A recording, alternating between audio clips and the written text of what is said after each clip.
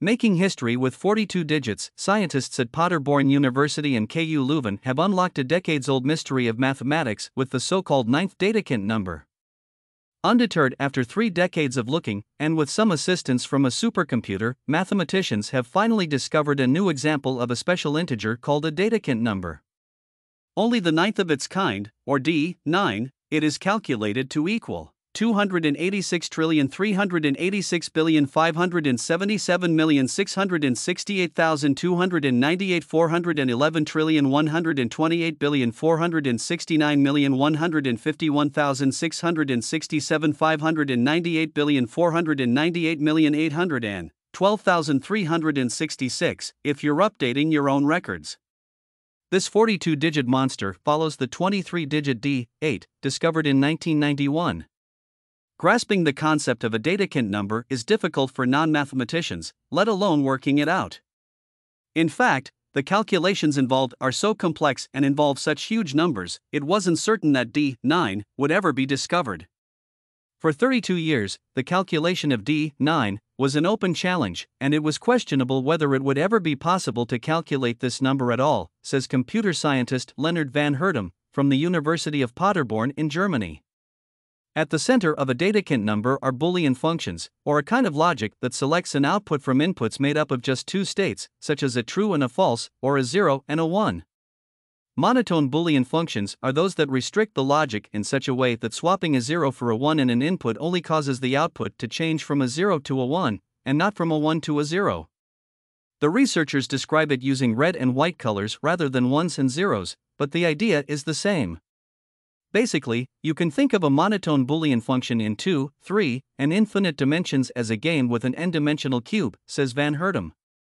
You balance the cube on one corner and then color each of the remaining corners either white or red.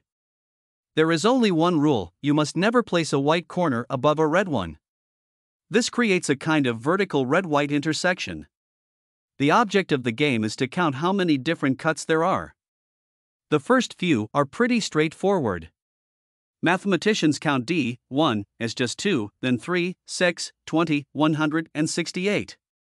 Back in 1991, it took a Cray 2 supercomputer, one of the most powerful supercomputers at the time, and mathematician Doug Weidman 200 hours to figure out D8. D9 ended up being almost twice the length of D8 and required a special kind of supercomputer, one that uses specialized units called field programmable gate arrays, FPGAs, that can crunch through multiple calculations in parallel. That led the team to the Knock-to-a-2 supercomputer at the University of Paderborn. Solving hard combinatorial problems with FPGAs is a promising field of application, and Knock-to-a-2 is one of the few supercomputers worldwide with which the experiment is feasible at all, says computer scientist Christian Plessel, the head of the Paderborn Center for Parallel Computing, PC2, where Knock-to-a-2 is kept. Further optimizations were required to give Knock-to-a-2 something to work with.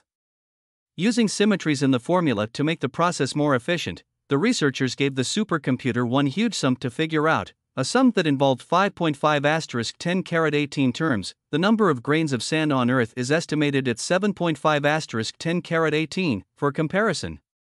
After 5 months, Knock-to-a-2 came up with an answer, and we now have D9. The researchers haven't made any reference to D10 for the time being, but we can imagine it might take another 32 years to find it. As yet, there's no paper reporting on the research, but it's due to be presented in September at the International Workshop on Boolean Functions and Their Applications, BFA, being held in Norway.